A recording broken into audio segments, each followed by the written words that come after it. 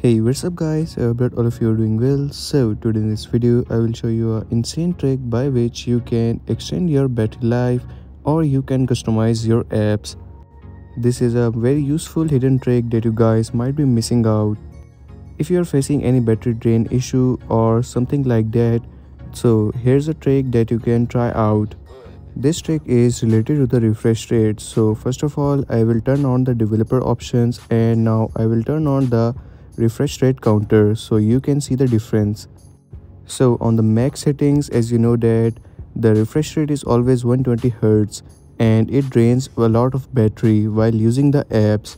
But I will show you a trick by which you can set this 120 Hz to the 60 Hz for the selected apps, and that will save a lot of battery. So first of all, you will have to install this FineLock application from the Play Store app, and after that you just have to install this Battery Guardian from this FineLock. When you will tap on Battery Guardian, it will redirect you to the APK, so you will have to install that APK to use this Battery Guardian. And once that Battery Guardian is installed, you just have to simply open it, and from here you will get to see this option of standard refresh rate apps. So now you can extend the battery life by applying the standard refresh rate on the selected apps. To do so, you just have to simply turn it on, and now you have to click on this plus icon over here. And after tapping on the plus icon, you just have to simply now select the apps you want to run in the standard refresh rate. So for example, I have selected these two apps to run on the standard refresh rate, and now when I will open the settings, you just have to wait for a while and it will now run on the 60 Hz. As you can see, now the app will run on 60 Hz.